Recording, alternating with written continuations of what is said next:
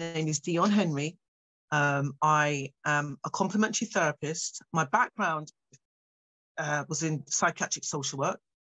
So I worked all over London. And, you know, I had a kind of awakening, really, of like, who am I? Am I all I ought to be? Is this really who I am? I was becoming an older person, an older version of myself in a very demanding job. I then did some work with the Forced Migration Service. And as a result of that, I came across how people used aromas to help people who were in distress.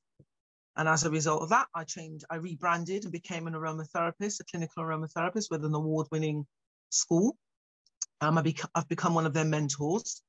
And then as a result of that, learning about, so it was aromatherapy involved with pathologies. And then I became interested in massage that dealt with musculoskeletal issues that dealt with pathologies. And as a result of that, I became interested in the disease, cancer, because lifestyle issues and also working in the psychiatric sector, I found that lots of my clients had cancers and who died of cancers. And then I started to think about how we really supported our patients who were dying. That was a big gap. It was a full circle kind of event for me, and how we as a team supported people through that process. We didn't, we just got on with stuff. So I rebranded, left my role, left London to give birth to that role. And it was only when I left London, then something came up in London, and I went to a conference in London at the Royal Marsden. And one of the last presentations, and actually at the Royal, it was actually in my neck of the woods where I used to work. So I thought, oh, that's a surprise. And so one of the presentations was by an amazing person called Felicity Warner, who talked about soul midwifery. And it was the last presentation of the day. And I just thought, goodness me, I've come all the way back to my old stomping ground to receive this gift. It was the missing piece of the puzzle. It was like the Where's Wally in my sort of work life story. I found it. And that was in 2017. I stepped away from it. I thought this was really, really great. I absolutely fantastic, but I've left London. I need to build up my complementary therapies business. And then I did a little level 2 end of life course, one of those online courses. And then it kind of warmed me up again. I got a bit warmed up. And then that led me into making an application to become a soul midwife. And so I did the distance learning. I passed the distance learning. And then I went to Dorset. I was fortunate enough to go to the Soul Midwife School in Bridport in Dorset. And the rest is history. And what was really quite interesting about the Soul Midwifery training was that it spoke to my aromatherapy, because we use sacred oils. It spoke to my my fascination with sound, because we use sound modality in the work. And I met some amazing people from all walks of life who are involved in this work. And it also enabled me to, in the distance learning part of the module, to think about my experience with those people who have died. So clients who have died, relatives who have died, and to explore my own death, my own mortality, because part of the training invites you to consider your own mortality. We're all going to die one day. Yeah, so to consider my mortality. And it was really interesting at that time that I saw an article from someone who talked about buying a bouquet of flowers. So you buy a beautiful bouquet of flowers, you know they're cut, and you know they're going to go in the vase, and you know that they're dying.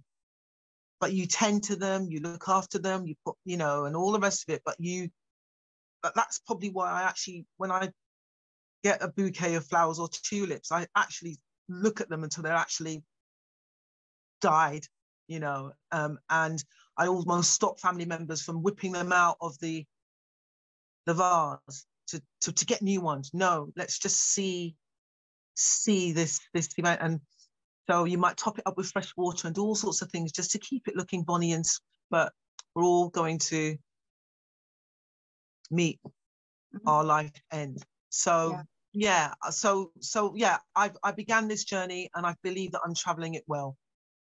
How amazing. And what a wonderful metaphor. I love that. I was actually looking at a vase of peonies I've got in the kitchen later. I'm going to go and top up the water because they're starting. So they've missed their peak now. They're on the other way down. That's what we do. So therefore, if they've missed their peak, then I would say they were in a pre-active stage where we meet people with their first diagnosis and they're quite fairly well. And then they go into another phase, an elemental stage, you know, another phase, and then they go for the dying phase, and then they die. So the seasons, trees. Yeah, perfect analogy. So therefore, this journey concentrates minds, and you look at everything in wonder. Yeah. Oh, and, wow. And that's my passion, basically. So. How amazing. You've mentioned about being a soul midwife. I don't know if everyone knows what a soul midwife is. Just in its basics, what is it? Soul midwives regard every dying person in their care as if he or she is the most important person in the world.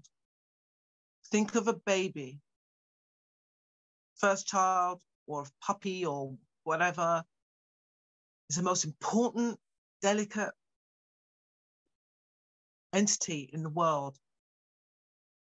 All people that a soul midwife comes into contact with are cared for as as a cherished friend or family member. We have the skills, we have the time, and we have the specialist knowledge through training. Go out and seek the training and explore as if the dying person, to make a huge difference on the dying person's journey towards the end of their life. We offer a range of complementary therapies, which you're taught on the course, to soothe and reassure people. And we're skilled advocates and advisors, and we are non-denominational. So we come, take us as you find us, basically. We meet you where you are. Yeah. In our pastoral support, and we encourage deep conversation with love and dignity about dying, people's fears, and all of that sort of stuff. And we work from the point of diagnosis and continue to the final day of life. And always, as with our flowers, continuing living to the end. How amazing. To the end. And that's what we do in a nutshell. So we're non-denominational, you know, we're just take us as you find us. We meet you where you are, and we're guided by you. You know, people are in the driver's seat. And in soul midwifery, we refer to no dying person will be friendless. So we refer to the dying person as a friend. Yeah, yeah. And when you very helpfully provided us an overview between the difference of being a soul midwife and a death doula. Could you briefly outline what that difference is as you see it?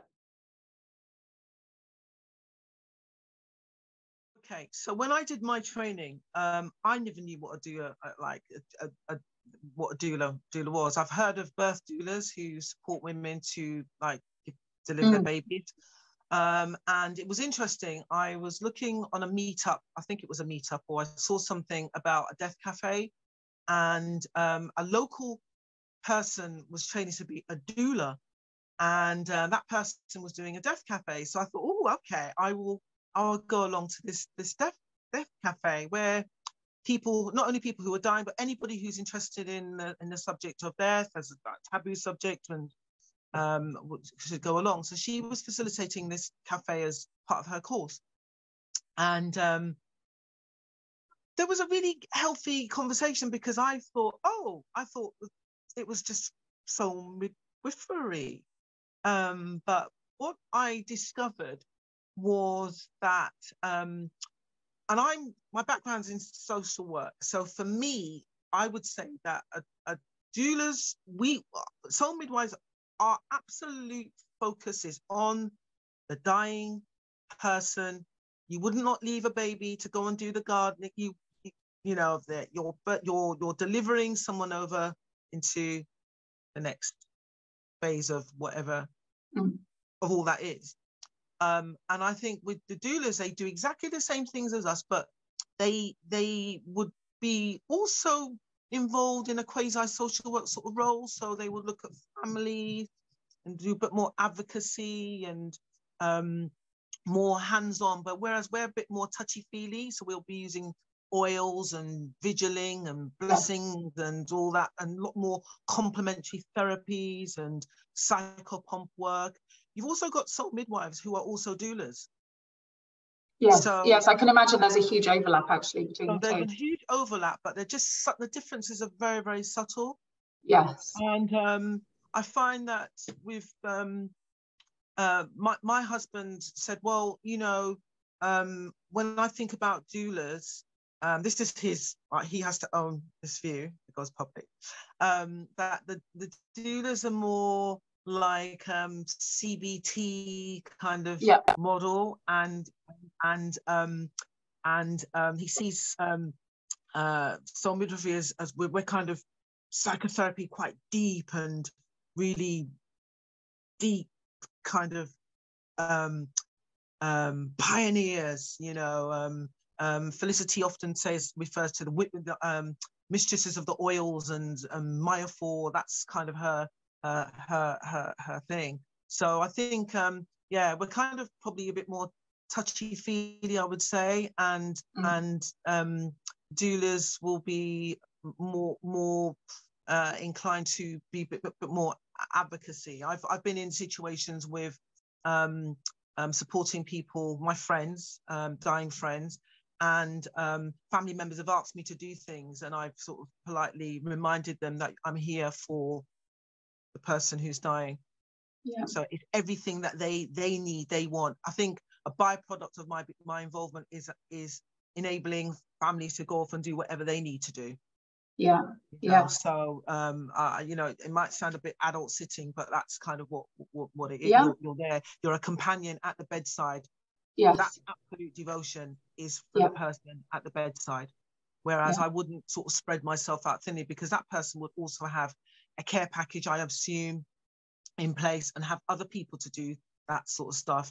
And maybe sometimes if that other sort of stuff wasn't going so well, a doula might probably be a bit very assertive or on it and that sort of stuff. So there are lots of overlaps. I'm not saying each is set in stone, but I would just sometimes wonder why some soul midwives also train as doulas. So each, you know, maybe it might meet something that's missing in one thing and the other. Yeah, but I can see that there would be overlap for sure. Of course, yeah. Of course. When you kind of talk about being by the bedside, in my head, I've got a vision, because I mean, like we're all dying, right? If we think about those flowers, it could be 30 years. How do you break it down on a day-by-day basis? How do you know? Because you've got to sleep as well, right? Presumably you've got to eat. Okay, so could you describe a bit of how the logistics of how it works? How it works is, well, you're doing sessional work. So if I regard it as like a complementary therapy sort of model. So you're going to be commissioned to do a certain number of hours, or if someone, I mean, you've got to be like, there is a common sense element to all of this as well. So you might actually say, I'm going to be with you up to 2 hours or up to whatever. If someone, you know, again, I've been in situations where someone's at the point of death and I've just stayed on. But you would negotiate how much time you will be spent, so up to X number of hours. So you'll be there pumping up pillows or making drinks or doing a ritual of some sort. I mean, if someone's dying, you're vigiling. So vigiling is like fiddling. Yeah. And yeah, I don't think you know, there's no like you started so you're fit, like I started so I'll finish, you know, there's no meter running. It's quite ambiguous. Yeah. I think it's very, I feel it's quite crude to say, well, you know, after an hour it's like bye, see you later, you know. But you are, and you know, people are sleeping, the hearing's the last sense to go, they can hear you. And you let people know that when you're going or when you're arriving, or I stand at the foot of the bed. It's quite passively interactive and actively interactive. Yeah. You know, you're asking the person, how could I be of service to you today? And that might be just doing nothing. Yeah. Or that might mean, all right, I want you to go now. I've had a 10-minute visit. I've had a 2-hour visit. I've had a 5-hour visit. Yes. So it can basically change depending on what the person wants. It changes according to what is happening in that space. And you, by your presence and the family members are quite, they observe, they're watching, you know, I've got like so many like eyes in the back of my neck sometimes, like just watching, and they kind of feel then comfortable to let go, and then they seem to come in at the right time, and then I can go at the right time. So it's kind of like a rhythm. It's a dance. It's a dance. It's a waltz. It's a dance. You know, it's a dance. So yeah, I'm not that business-like around that sort of stuff. Well, but you know, yeah, you know, you kind of you just know, you know. You can be you've got to be. You're probably not doing this line of work if you can't read the room, if you can't read what people need. And also, you might ask me this question about boundaries. Knowing that level of self-awareness is really important, and having those sorts of boundaries. My top tip is I always have a good feed up before I go to a session. I make sure, because you could be there for some time. I could be there for some time. People might offer you a drink or something like that, and you keep it real. That's fine. But I make sure that I'm on a full tank. Yes, I like it. I like it. Good preparation. Proper preparation prevents poor performance. So tell us a bit about, you know, what are the skills that you use? Talk us through the sort of the things that, what would you kind of a typical week look like for you? Because I'm hearing a lot about the sort of side of the bed piece of the work, but I'm assuming there's also a information piece, an education piece, a talking to family piece, a building your website piece, a billing piece, an admin piece. So what are the kind of the wraparound? Talk me through the whole bit. Okay. I have I don't do this full time. I've got about 1,000,001 other things that I do. So I actually call it, I have a Soul Midwife Monday, okay, where I allocate 2 to 3 hours where I'm just thinking about the people that I've worked with, the people that I need to remember who have died, the referrals that have come in. Well, so referrals come to me by word of mouth. I've just been very blessed to have a word of mouth. So I don't really have that online presence. I may have an online presence in the future because I'm also trained to be a funeral celebrant, but that's just another interview down the line.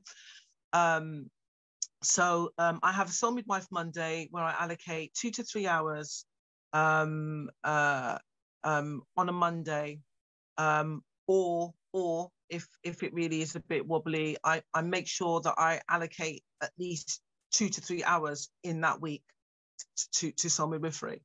So I do follow-ups. We do after our practitioner level 1 training, we do what we call tender loving care training, which is where we're trained to deliver training about dying. So we will deliver that to care homes or anybody, other professionals, public sector people. So I think about who I can approach in that. I do very few because I'm doing a number of other things, but so I think about that.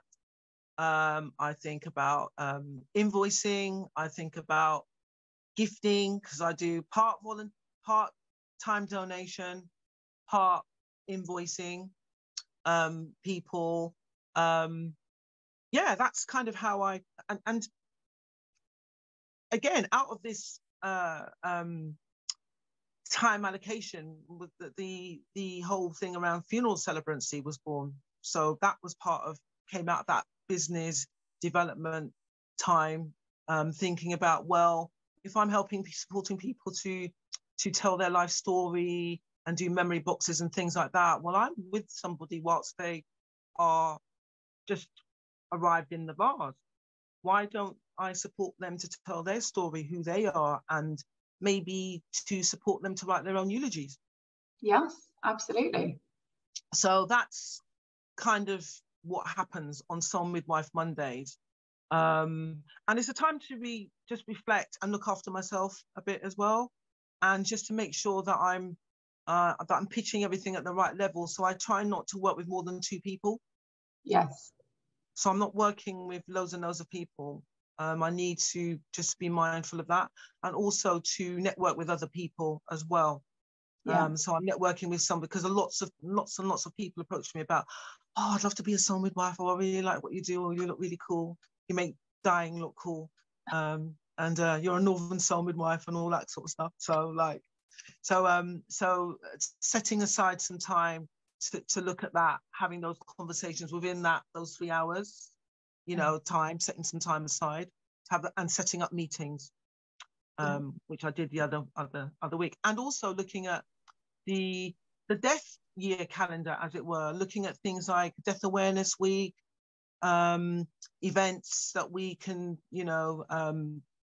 attend or get involved with, or reaching out to GPs, just networking, phone networking, just really doing that. So yeah, max 3 hours. I also meet with a mentor, and we have like a Soul Midwives close group that we meet. I think it's once a month.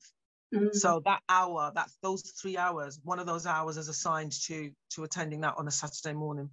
Yeah. You sound like you're very disciplined about how you allocate your time. I'm very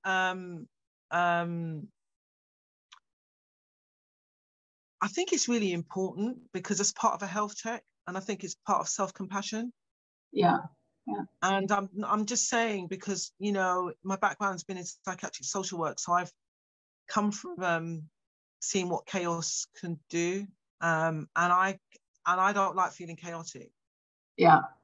And when I don't like feeling chaotic. So and I think in this and knowing the value of time. So I'm 58 and I turned 50, and I just really, that's when I had my time check. So so all the time that I thought I had pre Hawaii 5-0, now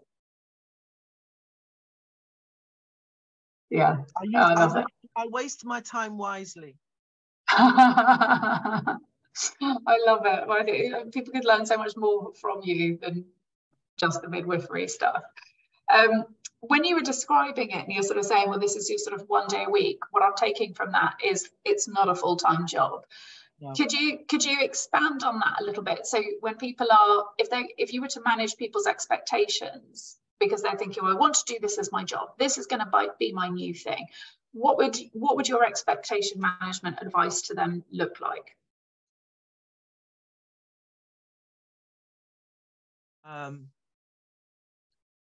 Start low, go slow, because you can build on it. I think when you do your soul midwife training, one of the good things about the training that I found really beneficial is that you can do the TLC, the Tender Loving Care Training course, and that you could take that on the road, basically. I mean, that's like £50 per person, 500, 10 people, you could be, that's I think that's a really good foundation to build, to turn that into a business. Yeah. That for me is like the golden ticket. If people wanted to go down that road.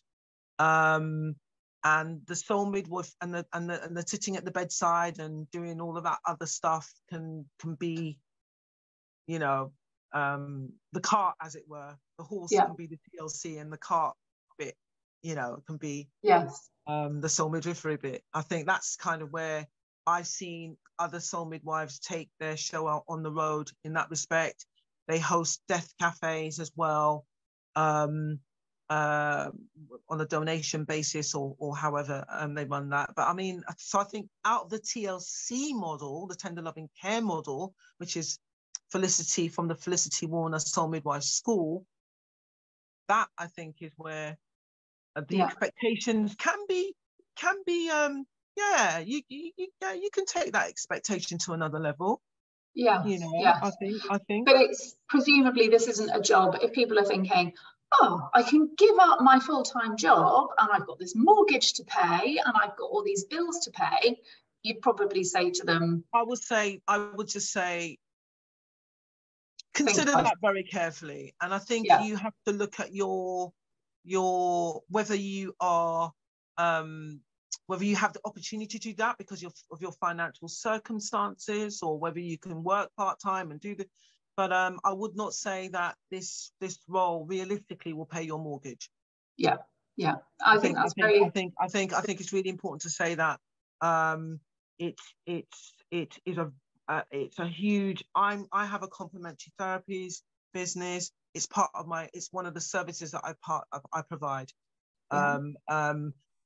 I'll give you an example. I may be supporting the dying person, but when people have contacted me, oh, my neck hurts, the issues aren't always in the tissues. So people will find me, because I'm a complementary therapist, or I'm an aromatherapist, all that kind of stuff. So they access me, it's kind of like I do liken myself to a Swiss Army knife, which service do you need today? Which do you need today? So I would just say, think carefully that it's a model that you will blend into something else. Yeah, I think. And is it just the self-employed route, or are there organisations like you've been mentioning, Felicity? I don't know. You know what? Without sounding like I'm contradicting myself, there is a trend now where organisations are starting to employ soul midwives and end-of-life doulas, and I bring the doulas in there. People are really looking at the model big time.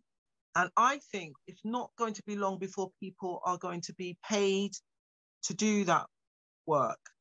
I know one soul midwife who is employed by an organization and soul midwife at this organization. So I think watch this space, especially in the doula sector as well, and and again the soul midwife sector. We're kind of an untapped resource. It's warming up, and I think if as a warm up, it'd be really good for people to start warming up and looking. The future's bright. It's not orange, the future's bright. I think that here comes the sun. We are really going to be on the map. I think if people, I would say there are some midwives who are really compassionately on it, and they will be lobbying GPs, lobbying funeral directors, really working the floor, really, and that can build up to a business, but it does take it takes a lot of time. Yeah. No, and it's important that people know that and hear that. And thank you for being honest about it. It takes lots of time, but I'm just saying, just be on the lookout. There are a lot more articles about soul midwives. The Mary Curie does it. It's got a really good website about midwives. At some point, people are going to recognise that we can provide such an amazing service to organisations that are time compromised. I won't say time poor, time compromised. And sometimes it's whether people are able to pay for it, or whether they see it as a voluntary role. I think it's in our sector to really do the marketing, not on a micro level, but on a macro level as well, to do the marketing. And I'm just getting a very good instinct that it's getting there. I'm going to do a big shout out to Dr. Catherine Mannix.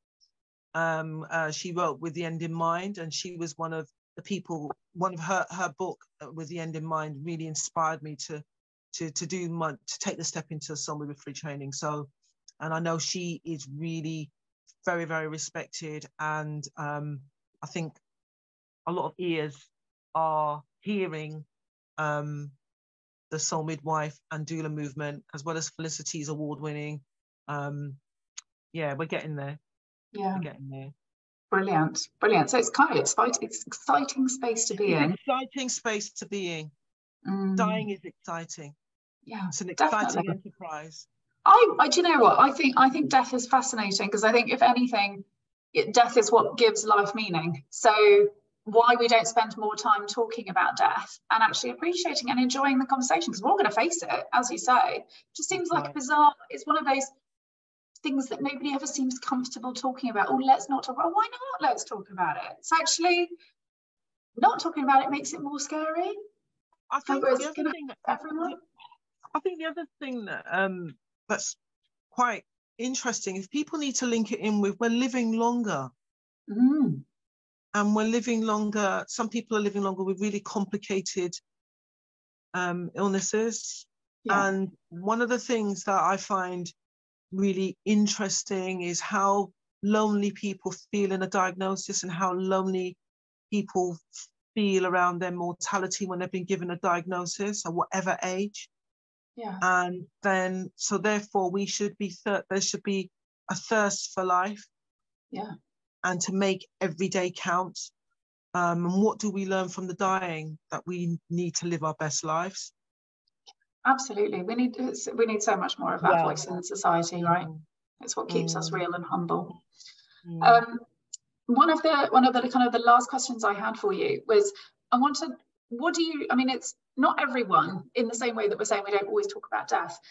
You know, some people would find it abhorrent, the idea of working in, you know, a morgue, working in the death sector. What is it about the death sector and working with the dying that you love?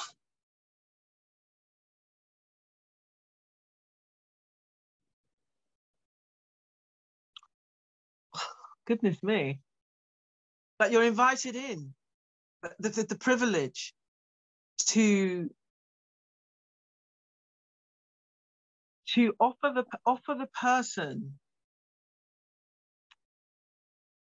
an opportunity to tell the best story that they can ever tell about themselves, about who they are, who they've been. It's difficult to find the words, but it makes me smile, that question, because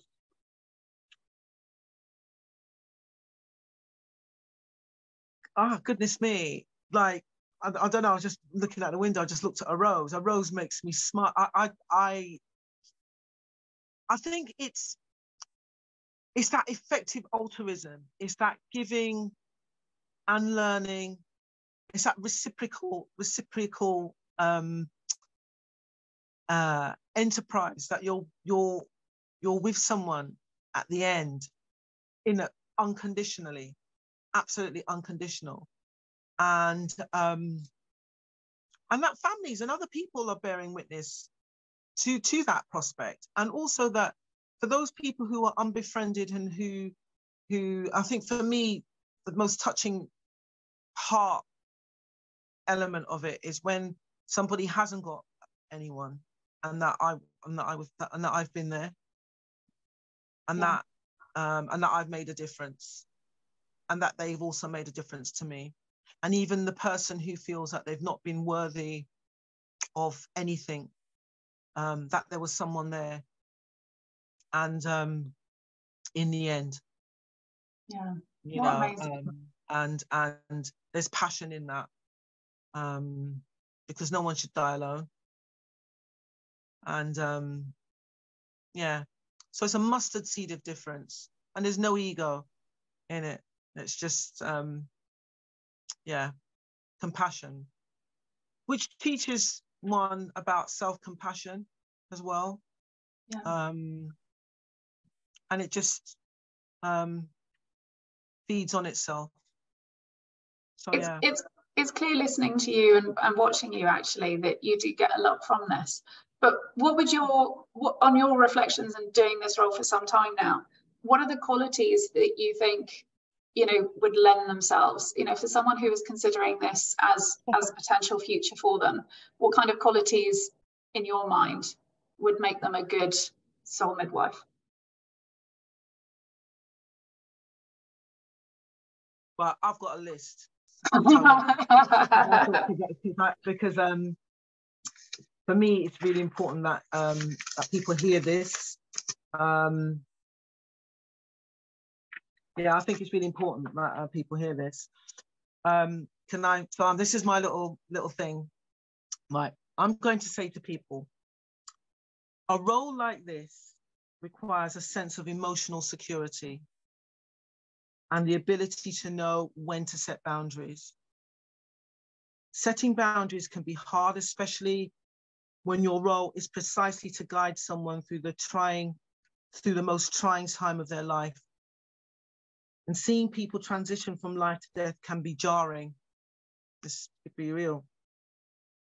So it is helpful when we can maintain the practice of mindfulness. So we need to look after our own heads, and serenity.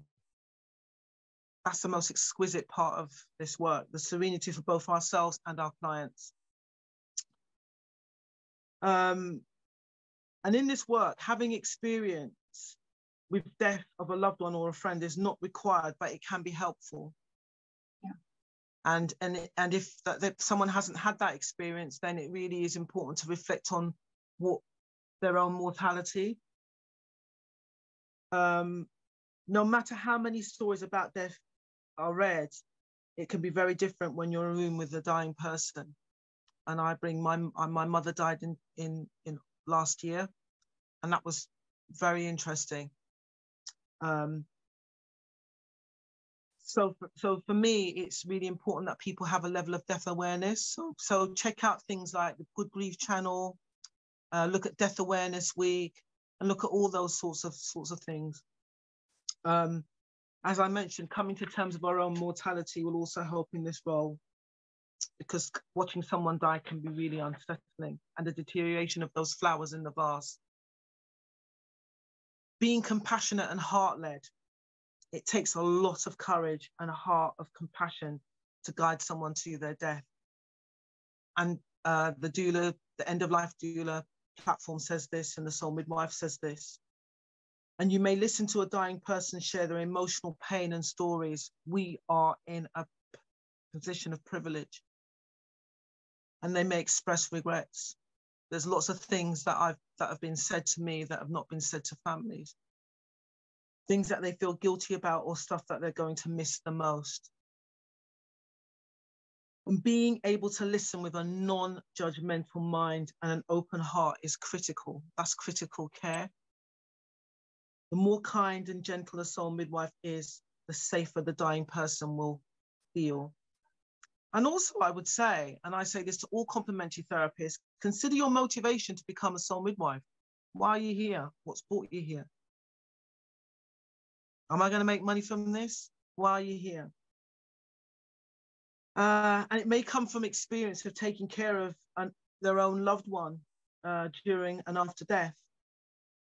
And I would just say to people, just be as a health check and make sure that you're not coming to this whilst you're in the process of sorting out a family estate. What's your agenda? Make sure that you come to this process clean, blank slate, and set yourself aside to be a good servant. So that's my little list, thank really.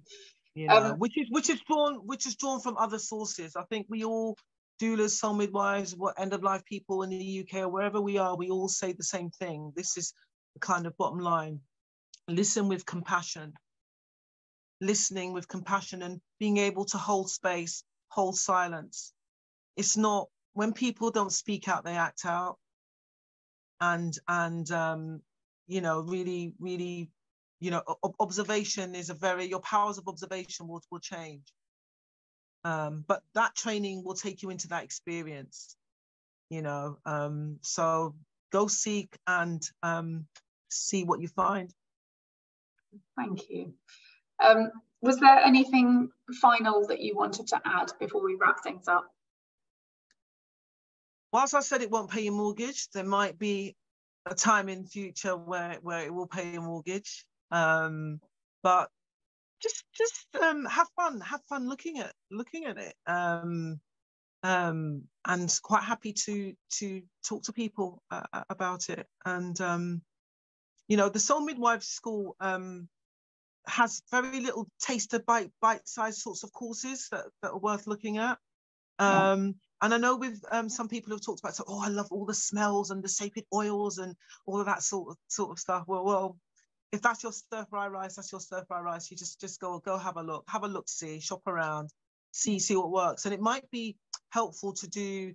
And I've been asking soul midwives this, like having a look at the doulas and do a compare and contrast, because you know different models might suit different personalities, different training styles, length of training. Our trainings over a weekend, you've got a distance learning mod part, and when I did my training, I was over for a weekend, three days, I think it was. But you do a very big case study, and my case study project took me 18 months to do. Yeah. So it's kind of like, you're not like stars in your eyes, like who have you come as an overnight thing. There are lots of steps into this role, which is a profession. It's a sacred profession, you know. So fabulous. I think you do it the most amazing justice. And well, thank you. I just, if and when I'm in that position, I would love you to be at my bedside. I think, thank you for what you do. I think it's an increasingly, isn't it an important, I mean, I don't know why we don't put more emphasis on this sort of thing in society. It sort of seems like the sort of thing that almost before people started working, it was absolutely the sort of thing that everyone would have experienced. Everyone in a community would have been holding hands and being around that person. And once we've kind of descended into jobs and salaries and things like that, it's almost like we've forgotten probably the most important part of life is from the point of death, isn't it? I think, you know, I would just say we're having this conversation. So, and there are lots of conversations. There are lots of conversations everywhere. Those seeds are growing. You know, we've started a conversation, and as I said, there are conversations going on like everywhere. So watch this space. Here comes the sun.